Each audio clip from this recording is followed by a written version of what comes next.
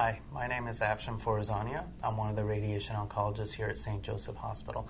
I'm happy to talk to you about intraoperative radiation therapy, or as better known, IORT.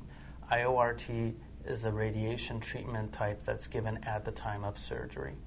Currently, we offer IORT for breast cancer and certain select breast cancer patients.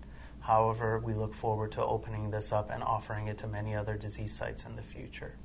Some of the benefits of IORT include significantly reduced treatment time. As many of you know, radiation treatments take many weeks to complete. With IORT, we can reduce this to potentially 2 or 3 weeks, or even possibly a single fraction, thus reducing the treatment time by as much as 5 or 6 weeks for patients.